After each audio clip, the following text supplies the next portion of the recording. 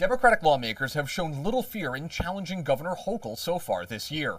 The state Senate rejected her nominee to lead the state's top court, and few lawmakers are publicly embracing her state budget plans. Republican State Assemblyman Andy Goodell says legislative Democrats have the wind at their backs. It looks as though the state legislature is going to have a lot more leverage than they've had in the past.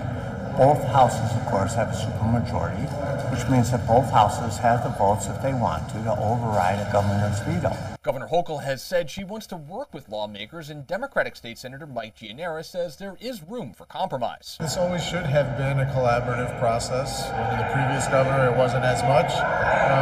This is our second go-around with Governor Hochul, and hopefully after we get the one house out and we sit around the table, we'll be able to agree on more than we disagree. But there are points of contention. Hochul wants to further change New York's controversial cashless bail law and place a payroll tax in the New York City metro area to help pay for mass transit.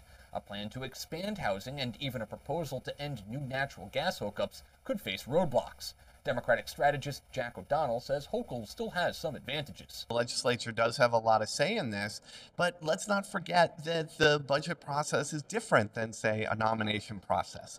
The governor holds a few more cards no matter how many members are in each house. But much of what happens on hot-button issues like crime and the cost of living could ultimately be dictated by what New York voters are thinking and most concerned about. Whether the legislators are getting calls from constituents, whether there's big crowds coming out in front, all of those things matter, and the timing on them matters.